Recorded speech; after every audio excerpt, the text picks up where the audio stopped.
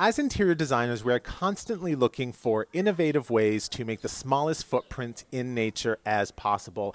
And I've traveled the world looking for many different countries that do just that, but none have I found do such great a job as Belongings here in Israel. This is just north of Tel Aviv in the Sharon district, and as you can see around me, it's absolutely beautiful. We are in the middle of nature.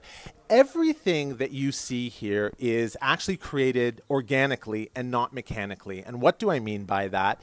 Nothing is taken from a natural product by way of cutting or by way of harvesting. Rather, it organically fell and then was created into something. For example, these salad tongs are olive branches that were not cut from the olive tree, rather fell down and then reused once taken from the ground. There's so much more to see. Let me show you some of my favorite finds.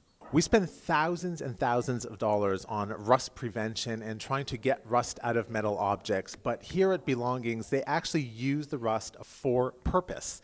Here you can see these amazing pieces of art which are reclaimed metal pallets, and using rust, they've created the actual artwork. Now, what's interesting about this artwork is that it is forever evolving, forever developing. With the rust on it, over time, this will be changing and creating a new and interesting piece of art. Now, not only have they used the rust in the artwork, they've actually used it as a dye for this silk scarf.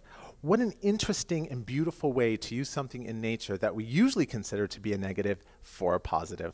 What they've done is they've actually found these beautiful reclaimed pieces of wood, sand them down, and woven right into the wood, front to back, to create this needle point, this stitch work throughout to give it a really beautiful detail.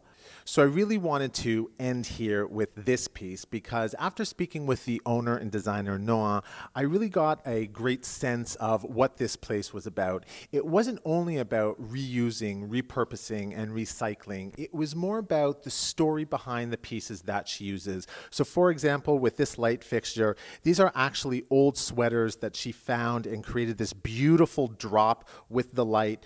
And each sweater has a story behind it. Each sweater had an owner. The energy in this sweater is something that will carry on for many, many generations to come.